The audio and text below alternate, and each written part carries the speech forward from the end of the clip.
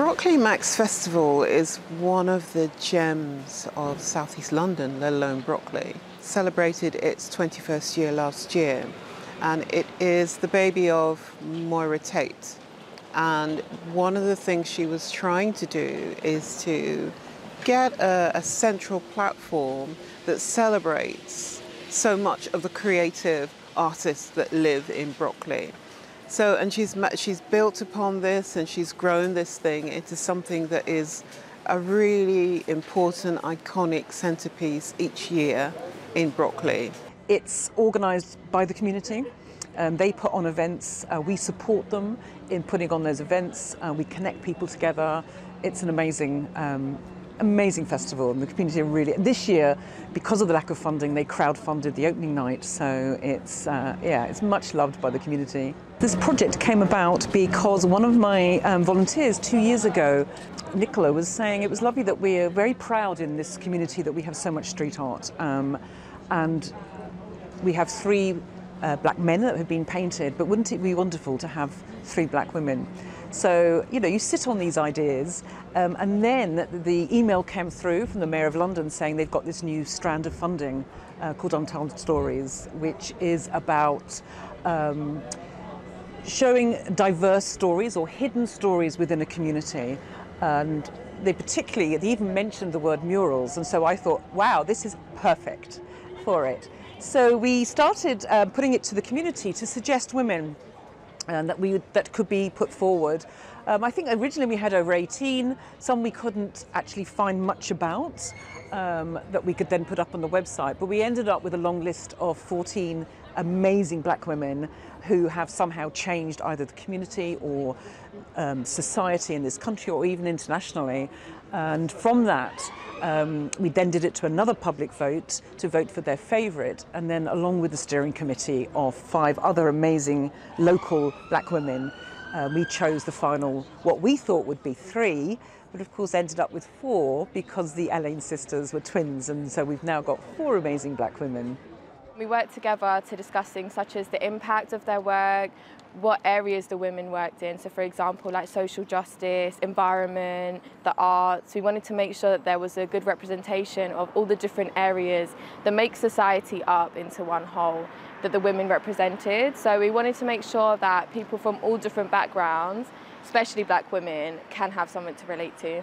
It's about trying to recognise many of the women in this area that have been doing some outstanding work, that have been doing work that helps to make this part of London a good place to live in. That's one of the reasons why I chose the Allain sisters in the dance field, because it's out of that kind of specific community work and that social kind of justice work. It was important to have another representation. I'm Christina Allain from Allain Dance. Hi, I'm Sade Allain from Allain Dance. And we are both choreographers, we're dance artists, and we're artistic directors of our company that's based in the UK, but it's an international dance company. We strive for excellence in our 3 main strands, which is performance, participation, and development. Dance was our passion, weren't necessarily our elite skill. We were athletes, and we used to train in North London actually with running and for Enfield and Haringey. But it was when we found the passion for dance, and that was through just seeing outdoor shows, and we were like, we could do that. Made us look to what else we could do, and that's made us move from North London to South London. And South London was the birth of our dancing career, but we didn't know it at the time. To be nominated for the Black Icons project was wonderful, just because it was a beautiful year for us that we got to create on the Lewisham Borough of Culture, and we worked with over 200 people in a mass dance. That was really touching for us because we felt like we managed to bring all of these different people together and celebrate through movement. So to get nominated, it really touched us because it was the icing on the cake for what we've just achieved already. Yeah, I think it's an honour, and I just love the idea of a younger Christina and Sade seeing themselves painted on a wall and can recognise that and be like, I can do that too. I think it's just a wonderful gift. I'm really inspired by the other women that are also having their faces painted. So we're really inspired that they chose us. Mavis, Melina, Stevenson Clark Best is my mum, and she's done a lot of hard work in this borough and several other boroughs. As the mural reminds us, Auntie Mavis was involved in the Scrap Sauce campaign between 1977 and 1981. It was pivotal in the UK for the black community and all other ethnic communities in changing this law where people were targeted just for being under suspicion of a crime. So no real hard evidence, and the police were using it in a very racialized way to target our people. So yeah, pivotal. My grandmother was born in Jamaica and came over here to the UK to seek new horizons and a better life. And she grabbed that opportunity with both hands and ran with it. She always used to say, nobody is better than you. And that's the motto that she lived her life by. So with that in her back pocket, she came here, did some menial jobs and decided, you know what, this is not for me. I came for something different. And from there, her journey started. She went to Goldsmith College. She got into community groups. And whenever there was an injustice, it's almost like there was an itch that she had to scratch. She had to just keep going until that issue was dealt with. And she was not the kind of lady that you could say no to. So, she was at the police station saying, let this young black boy go, what has he done? She was there supporting the parents. There was, I remember stories of her phone being tapped because, there was all these clandestine meetings of how to seek justice for the community. So she's always been a powerful woman, and I think we all draw strength from that. She was an amazing, kind person. She not only ran her own race and did incredibly well, but poured into others and encouraged them, and always spot where you've got this gift or you've got this talent, and she would encourage you to do that. And she did that right up to the very end. One of the last things that she did in the countless list of things, she was a councillor for the Ferry Award and worked in different boroughs, different community groups. We've heard about Y-Slip and all those things as well. But one of the last things she did was get a tree planted with a plaque in Charlton House for the slaves that were not acknowledged in the graves that were in the Greenwich Borough. And that was such a hard task for her to do. She came up against opposition. There was racism, no doubt, that she would have had to face in its many forms, both obvious and insidious, but she kept pushing and she got that tree planted and plaque done, and shortly after that she kind of fell ill and wasn't the same, but she poured her all into that. So I think we're all proud of that legacy, all proud of what she's done, and it's in our veins. And sadly, even though the Scrap Sauce campaign was there and there were supposed to be changes, we all know that there's still work to be done despite those things. And I can hear her whispering in my ear saying, you guys take up the mantle and continue the work. So I hope we'll be able to do that and do her justice and do her proud. Amen. I'm a resident of Lewisham over the last 20 years, and I'm also the founder and director of the Ella Roberta Foundation after my late daughter, and a WHO Breathe Life ambassador. My campaign really started to do with the death of my late daughter, and I got into campaigning because we wanted to raise awareness amongst the British public what had happened to my daughter. And not just that, we also needed money to have a second inquest. So that was my first taste of campaigning, really, in 2016. It now seems like a long time away. But also what happened was, at the end of the inquest, we got air pollution on her death certificate, and part of me felt, oh, you've achieved what you set out to do. But the coroner came up with a prevention of future death report. And what that means is he had to give some recommendations. So what happened to her obviously wouldn't happen to other people in the future. And at that time, I think I got a little bit excited because there was going to be an environment bill, or it's now an act, and the worst pollutant to human health, PM2.5, my hope was that the government obviously were going to include it in the Environment Act. And when that didn't happen, that's when we decided to take action into our hands, and Ella's law was drafted and it went through the Houses of Lords. As we speak, it is still in the Commons right now, and it can become law tomorrow. Regarding the art, I kind of worked on it with Jelly, because I thought, as much as they're painting me, I also wanted my daughter to be in the art, and the bird represents her being the canary in the coal mine. But I think art should be provoking, it should ask questions, and I think Jelly's done a great job about that, because I know some people are going to go, why is that bird there, or why is this and why is that? And that's what art should be. Art also should be provocative. I don't think it should be comfortable, and art should ask many questions, and I think a lot more people engage with art. I think artists, when given their own creative license, can put their own spin on things.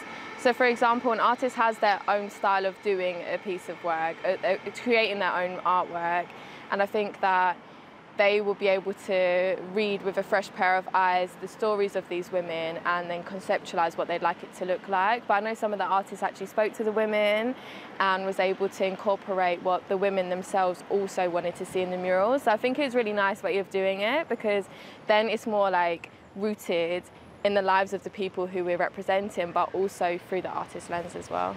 I never usually work at this scale, so this is different from my usual style. What's the same about it is the vibrancy and the colours and so forth, but working at this size has definitely taken me outside my comfort zone, but I've learnt a lot along the way and had great people from the community to engage with while doing it, which is different from a studio practice. So I've been painting Christina and Sade Elaine, who are twins that are phenomenal and have worked internationally and are gems of Southeast London. So it's about kind of encouraging the aspiration of young people to achieve more, and what better way to do that than to celebrate a mural of these cultural dance icons than me painting them. There's not many artists like myself that gets highlighted in this community. So I think it was an opportunity for me to show maybe younger girls than myself that we can also produce artwork and just show a face to, I think sometimes we're just not represented in this field. Even when I was actually painting the work, many people didn't associate me as the artist, and then they were, oh, did you? Like, they were so shocked to see that I was the one that painted it. So I think, yeah, for the three of us to really represent the heroes that we're painting, and for us to be women of colour as well, I really think that it was fitting for this area because it's not really shown.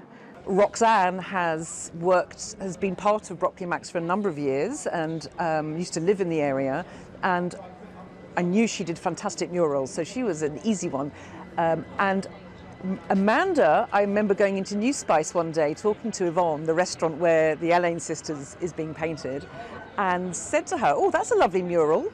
Inside there was a painting, and who did that? And she explained. And so I wanted to meet her. I contacted her and I said, and this was way before we got the funding for the Untold Stories. And I just said, well, if we ever get anything, I'd love to work with you. And then Jelly, I knew from her work. Jelly's very well known as a mural artist, and she lives in East London, because there aren't actually that many young female black mural artists, but they are there, and it is just making that extra effort to ensure that, why not? You get lots of mural artists are male, and it's just really nice to have women, and also really fantastic to have women of colour to actually paint those murals. I was with one of the artists earlier in the week just to kind of give them support and say, tell them what a fantastic work they were doing. And she came back to me and said that many people were asking her the question, well, who is that? Who are you painting? Why are you painting them? And I think that's a fantastic way to have discussion and communication about women who we wouldn't ordinarily know.